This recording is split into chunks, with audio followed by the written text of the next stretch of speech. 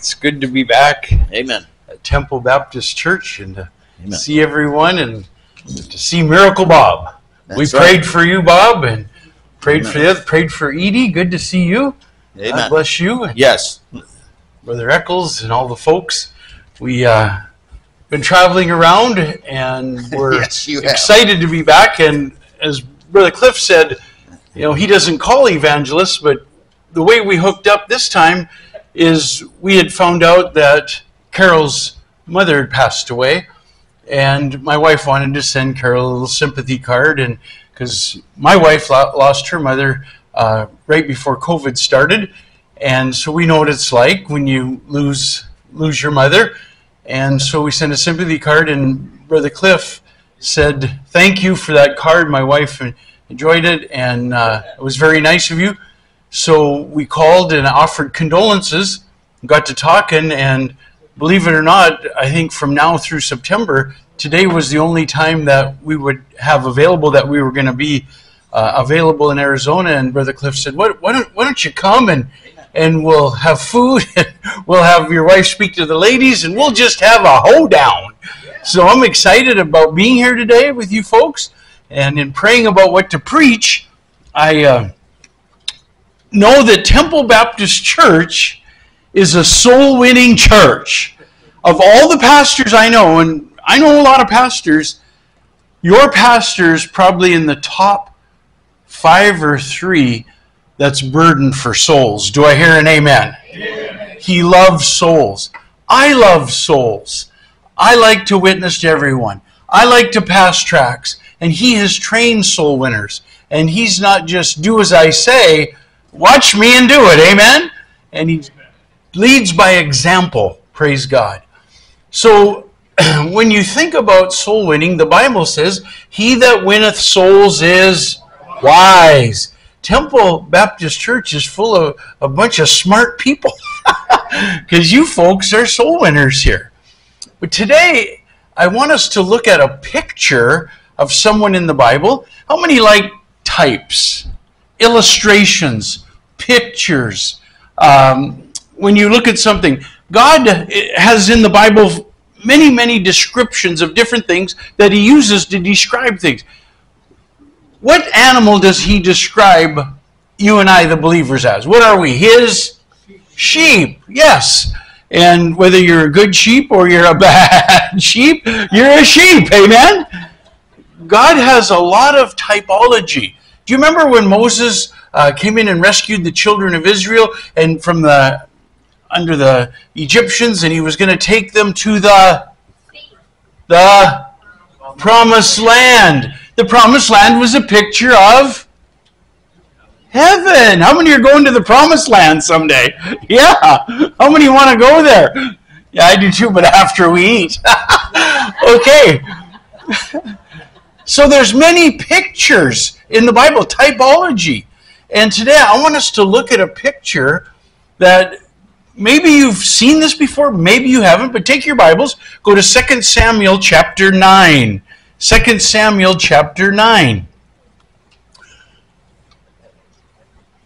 2 Samuel chapter 9. We're going to look at a guy whose name was Mephibosheth. That's a big word, 4 syllables. And this guy, Mephibosheth, he was the son of Jonathan. And Jonathan and David, you remember David the shepherd boy, Psalm 23, you remember David killed Goliath the giant, you remember David became king of Israel? Jonathan was Saul, King Saul, the king before David was Jonathan. And Jonathan had a son named, can anybody say that with me? Mephibosheth. If I say it wrong a couple times.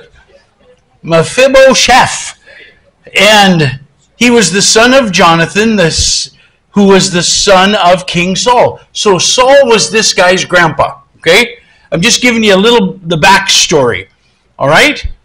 Saul tried to kill David all the time. He was chasing him. He was jealous he was going to become king.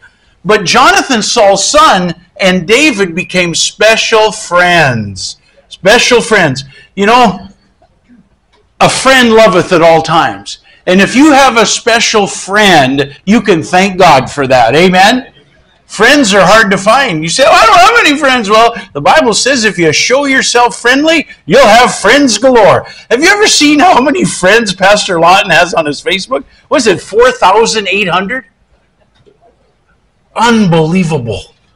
The guy is friendly. That's why he's such a good soul winner. He has a smile and Jesus radiates. You want friends? Just be friendly. So Jonathan and David were friends.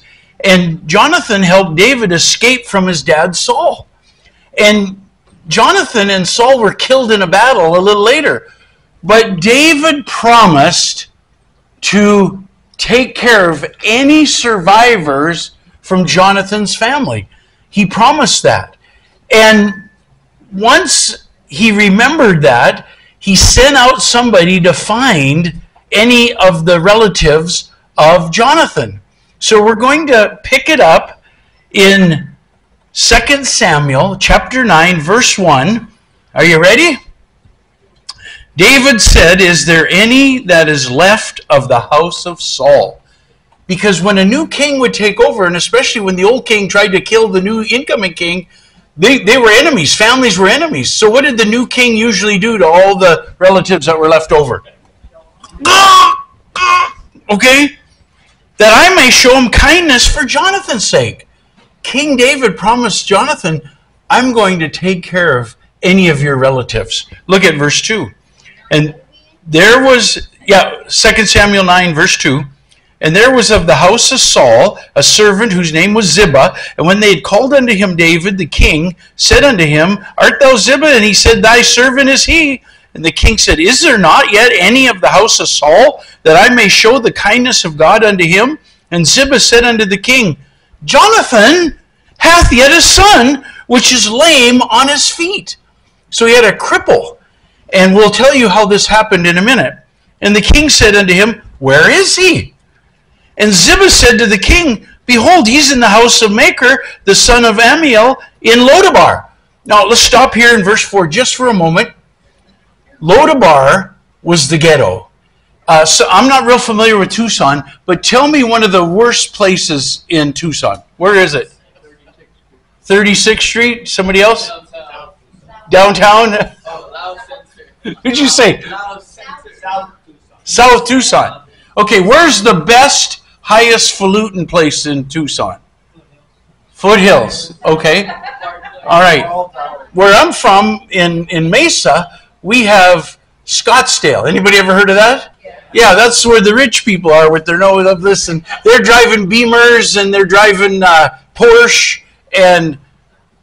But if you wanted to say Lodabar, hardly nobody had cars. Lodabar was ghetto. I'm not going to say it's Apache Junction, but I'm just going to say that Lodabar is a rough place. I mean rough. So this is where the crippled kid of Jonathan is living, and the king says, watch, verse 5. Then the king sent and fetched him out of the house of Machir, the son of Ammiel, from Lodabar. Now when Mephibosheth, the son of Jonathan, the son of Saul, was come to David, he fell on his face and did reverence. And David said, Mephibosheth? And he answered, Behold, thy servant. And David said unto him, Fear not. Ladies and gentlemen, why would Mephibosheth be afraid to stand before David? Somebody tell me.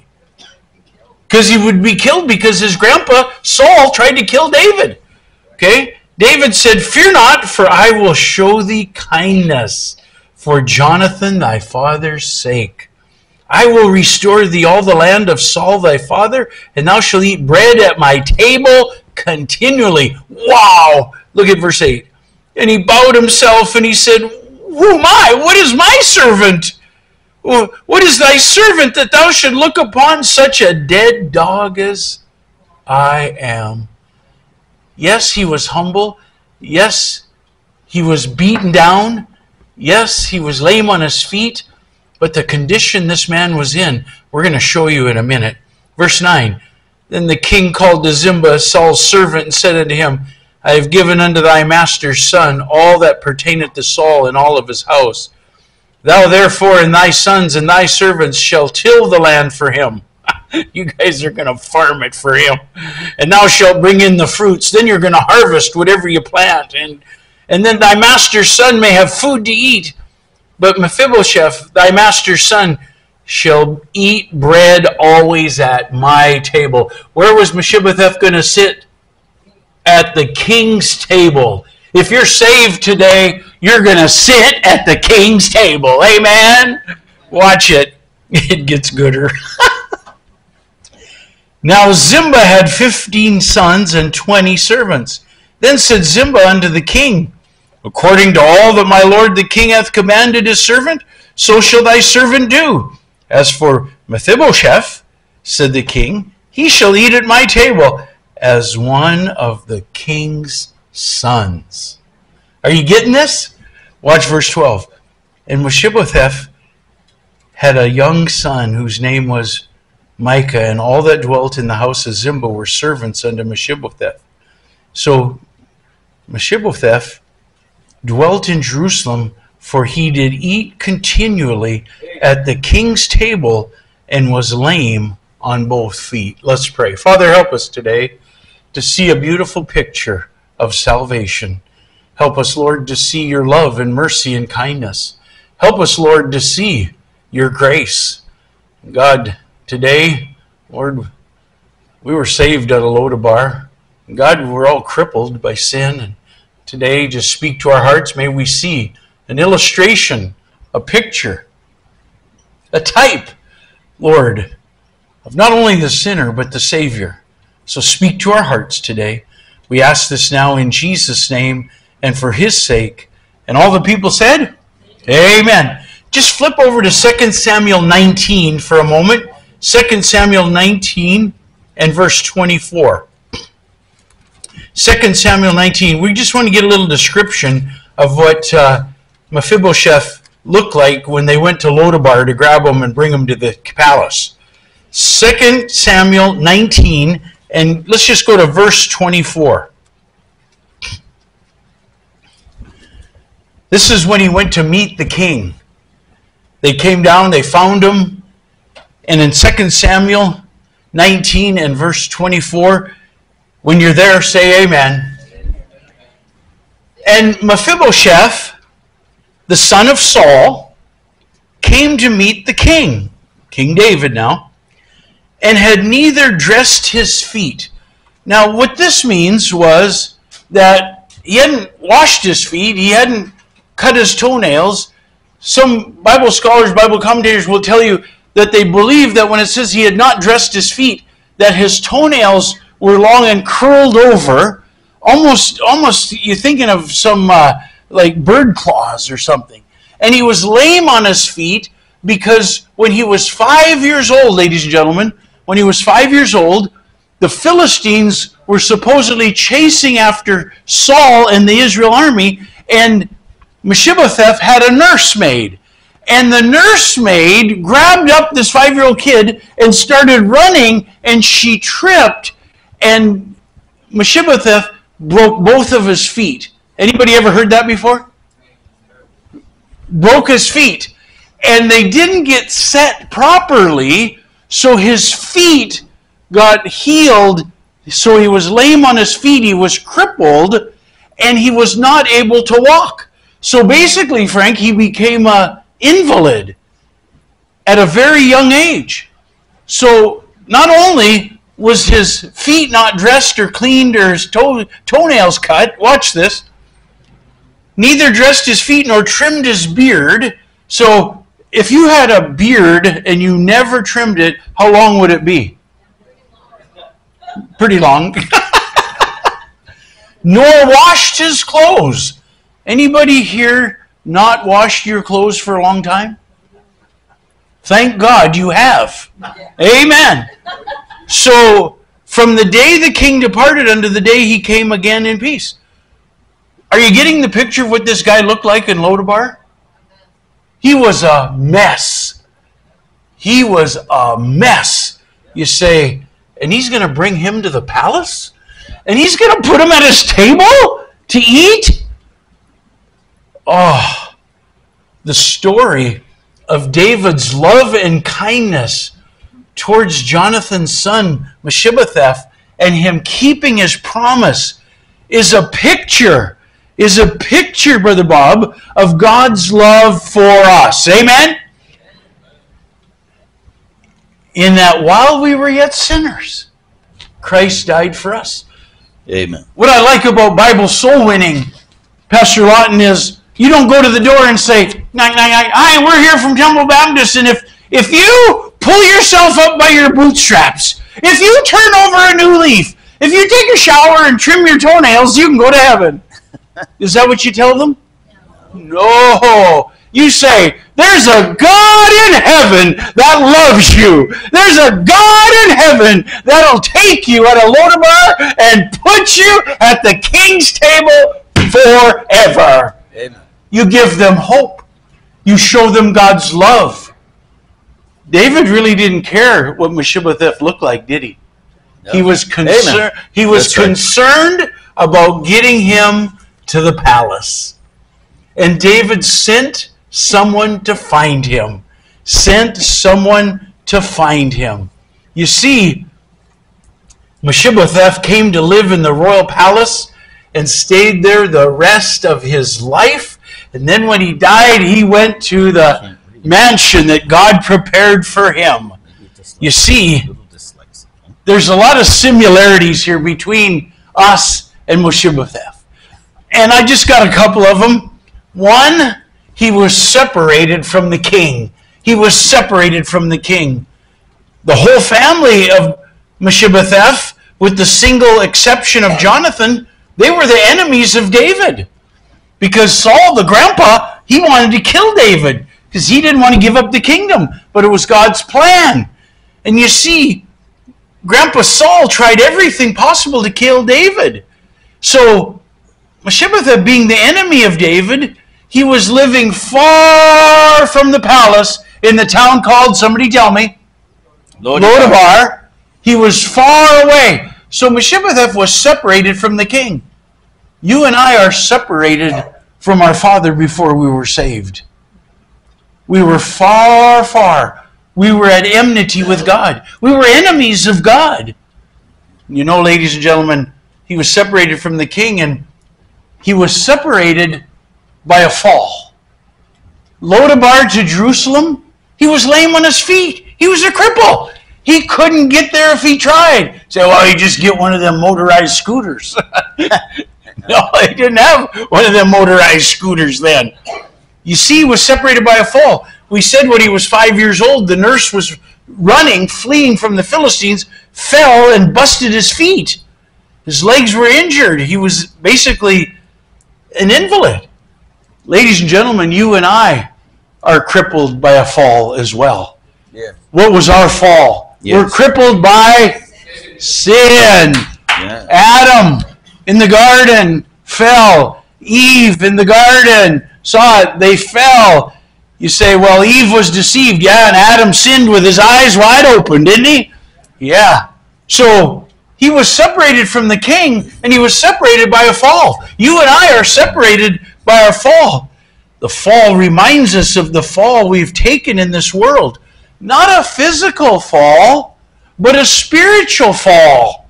And you know, ladies and gentlemen, all have sinned and fallen short. Our fall is, we've fallen short. We don't measure up.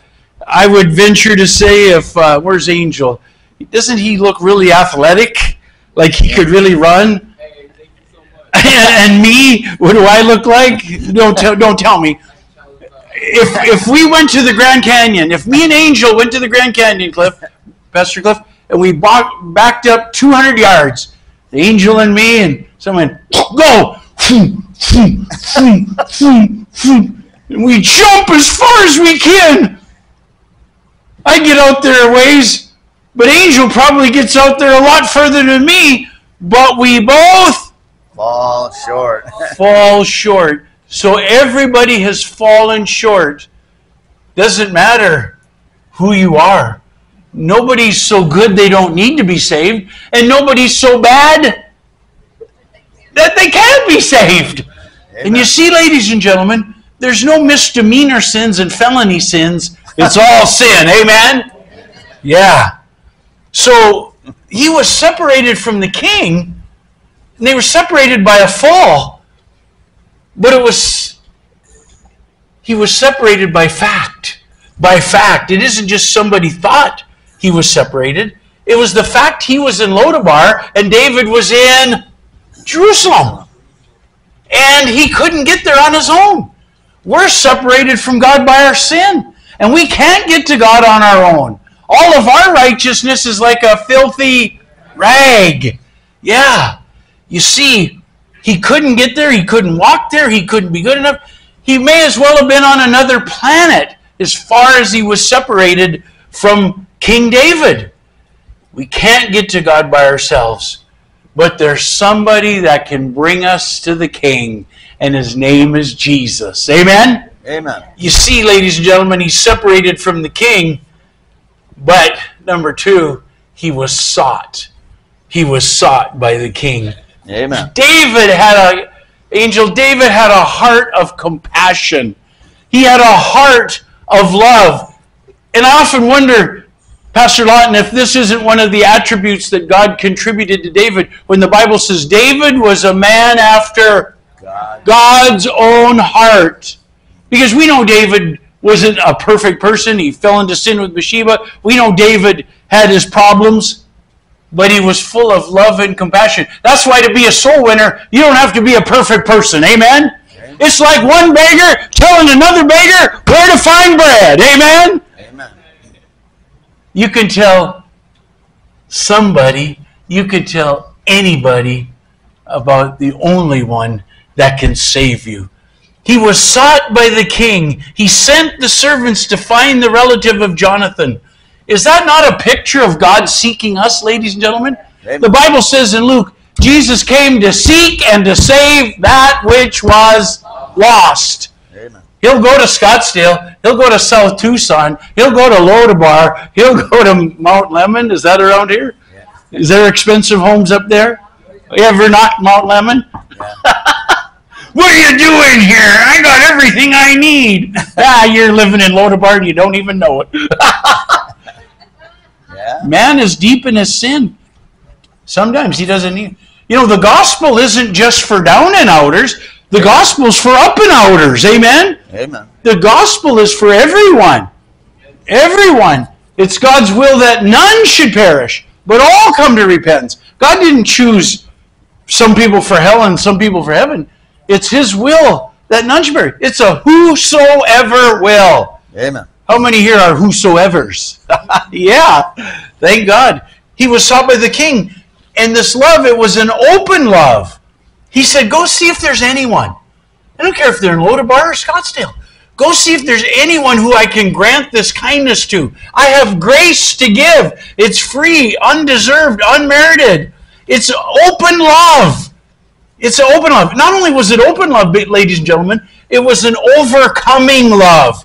What did David have to overcome to send his servants to go bring in the relatives of Saul and Jonathan? What did he have to overcome? The fact that they were his, thank you, enemies. He had to overcome that. You remember what Jesus said? Father, forgive them, for they what? Know not what they do. Did Jesus have overcoming love? Crucify him! Crucify him! Mm-hmm. Your pastor preached that message on the wounds of Christ. What they did to him. And look how he loved them. Oh, how he loves you and me. Amen. It was an open love. It was an overcoming love. Grandpa Saul pulled out the stops trying to kill David. Though our sins were laid on Christ and he died for us, he wants to save anyone, anywhere. He seeks out his enemies. That's why, what does God command us to do to our enemies? Somebody tell me. Love your enemies. And you can't reach what you don't touch. So I don't care who's wronged you, who's talked bad smack about you. That really doesn't matter.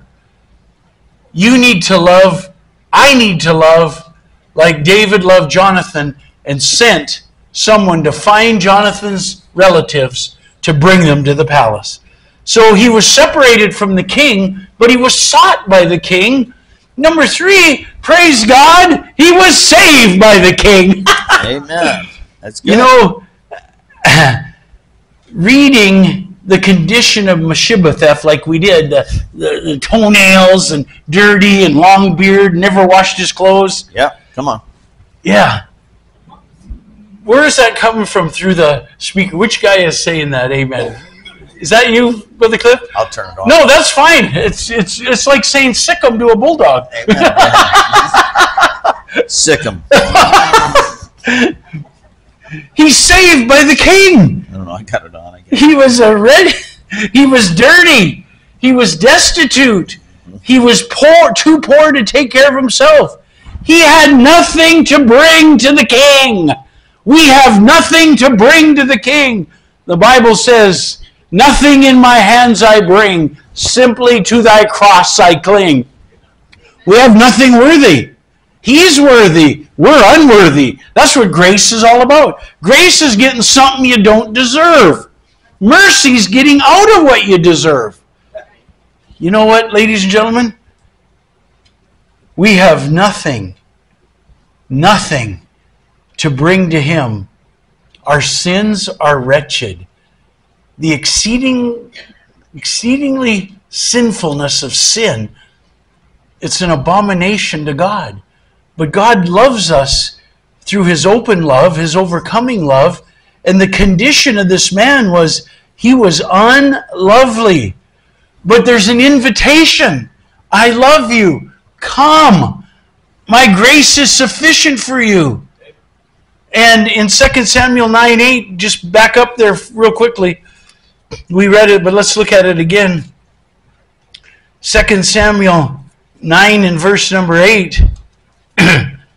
This was kind of an aha moment. You know, when you're witnessing to somebody and all of a sudden you can see the light bulb, invisible light bulb over their head, and they're like, ugh, if I don't get saved, I'm going to hell.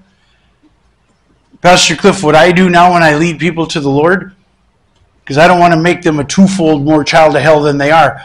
You got to get saved. You got to get lost before you can get saved. This mother lost her kid, and she called 911. I can't find my kid. I can't find my kid. They sent out the sheriff's department, the police department. They sent out the fire truck. Everybody, and they're combing the woods and they're looking all over. They go in the house and they're looking and everything, and they can't find him. They go in the basement, and under the stairway was a little closet with a door. And one guy just decided to open this door under the stairway, and there's the kid playing Game Boy. Oh, you're found! The kid says, I was never lost. I was never lost. You got to get lost before you can get saved. Amen?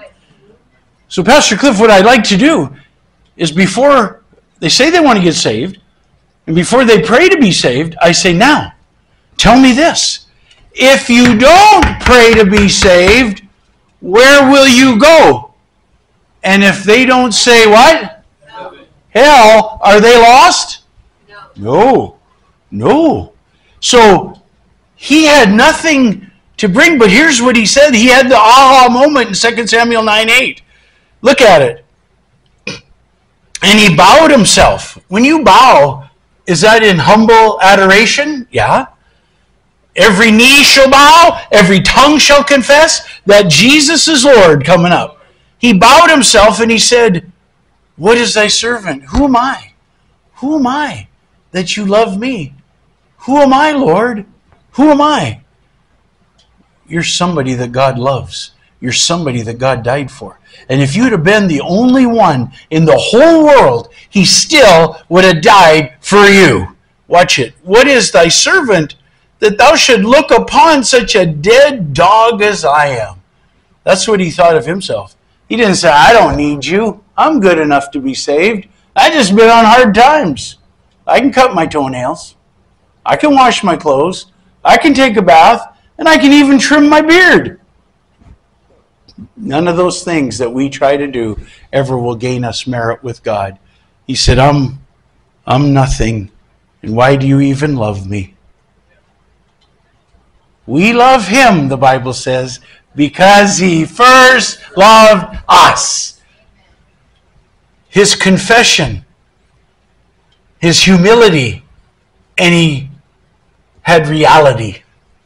He had reality. He saw himself unworthy of God's love. You know, there's so much entitlement in the world today. I deserve to go to heaven because I'm good. I deserve this. I deserve that. No, if we got what we deserve, where would we be, ladies and gentlemen? Yeah. Thank God we don't get what we deserve. Thank God. We come to God with no merit on our own. We come to God because he first loved us and gave himself for us.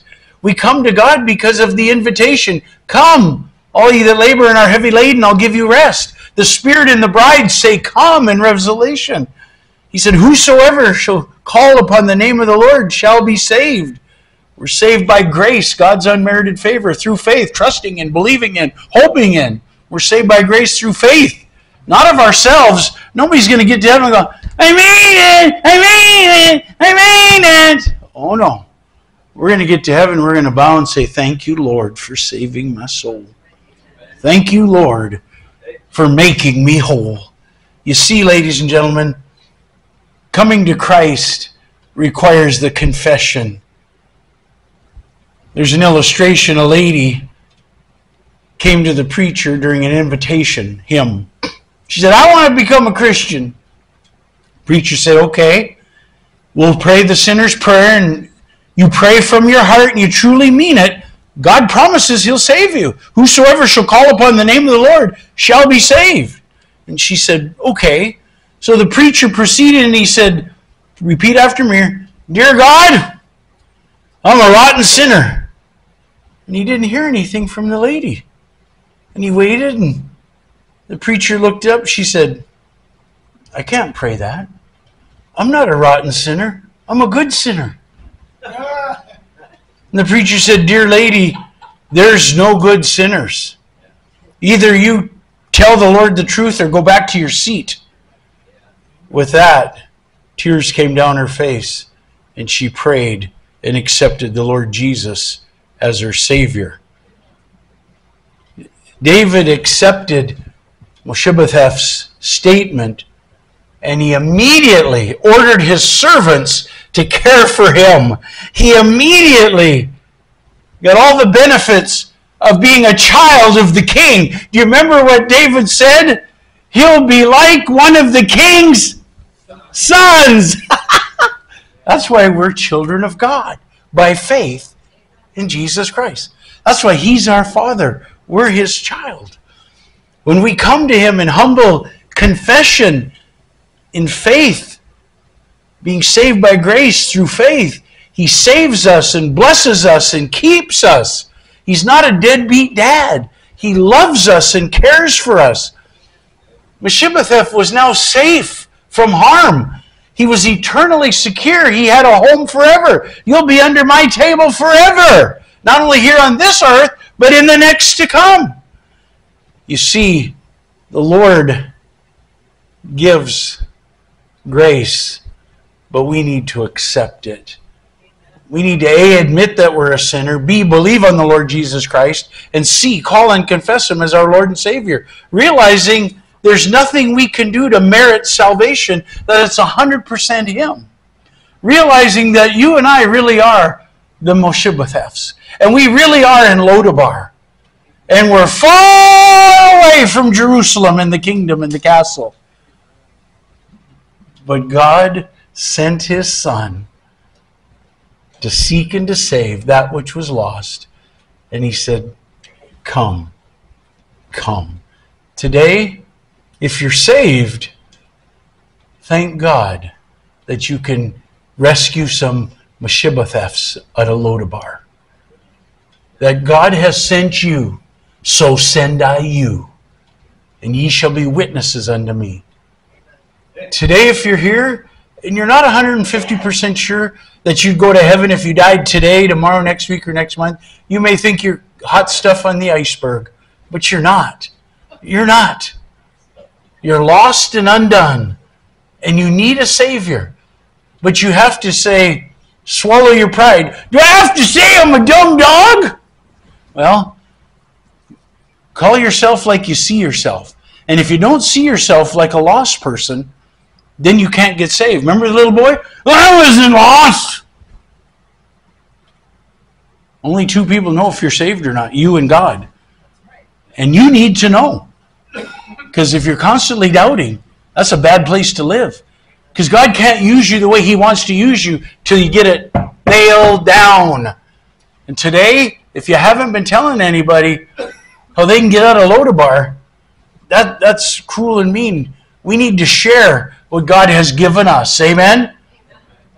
So with our heads bowed and our eyes closed today, our heads bowed and our eyes closed, you're here, and you would say, Pastor Hughes, I am saved, but I need to tell some folks how to get out of Lodabar. And God spoke to my heart today. And I'm so glad that God sent His Son to save my soul.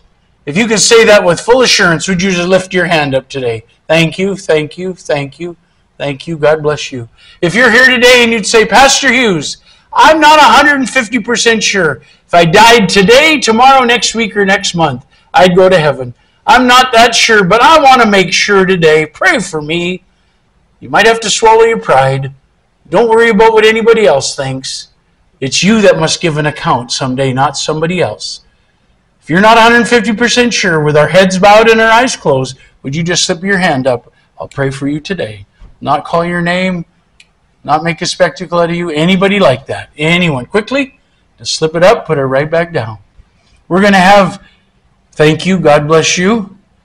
We're going to have an invitation, and the pianist is going to play, and if you would want to make sure that you're saved, you slip out and come.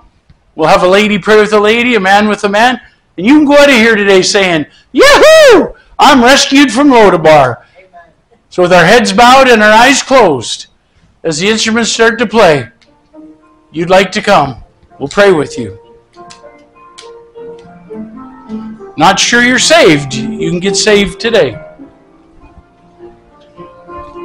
This dear lady right here raised her hand for assurance.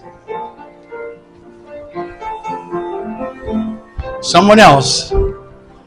You need to come get assurance. I'll pray with you. Pastor will pray with you. Don't take it for granted.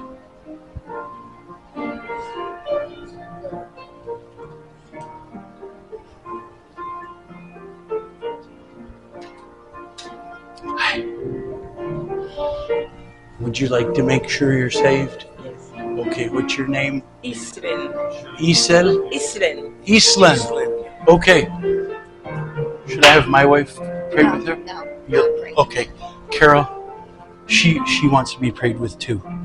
Yeah, I know. Okay. But Israel. Okay. Thank you. Jesus calling is tenderly calling today. Why don't we all stand?